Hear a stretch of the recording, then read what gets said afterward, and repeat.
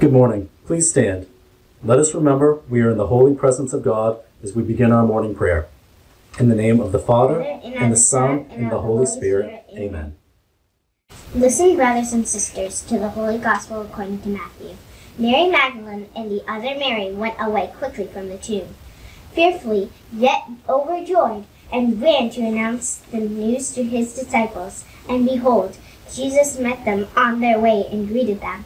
They approached, embraced his feet, and did him homage. Then Jesus said to them, "Do not be afraid. Go tell my brothers to go to Galilee, and there they will see me." While they were going, some of the guard went to the city and told the chief priests all that had happened. The chief priests assembled the elders and took counsel. They gave a large sum of money to the soldiers, telling them, "You are to say, his disciples came by night and stole him while we were asleep. And if this gets to the ears of the governor, we will satisfy him and keep you out of trouble." The soldiers took the money and did as they were instructed, and this story has circulated among the Jews to the present day. The Gospel of the Lord. Praise to you, Lord Jesus Christ. Let us conclude with a prayer that Jesus taught us. Our Father, who art in heaven, hallowed be thy name. Thy kingdom come, thy will be done, on earth as it is in heaven.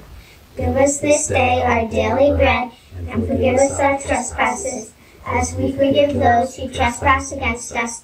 And lead us not into temptation, but deliver us from evil. Amen. As people of St. Mary's, let us pray. Hail Mary, full of grace, the Lord is with thee. Blessed art thou amongst women, and blessed is the fruit of thy womb, Jesus.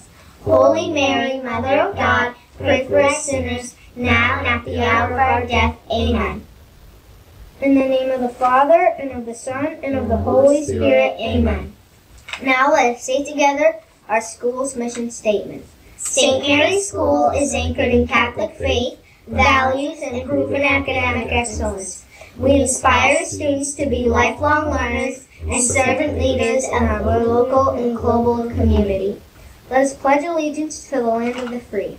I pledge allegiance to the flag of the United States of America and to the republic for which it stands, one nation, under God, indivisible, with liberty and justice for all.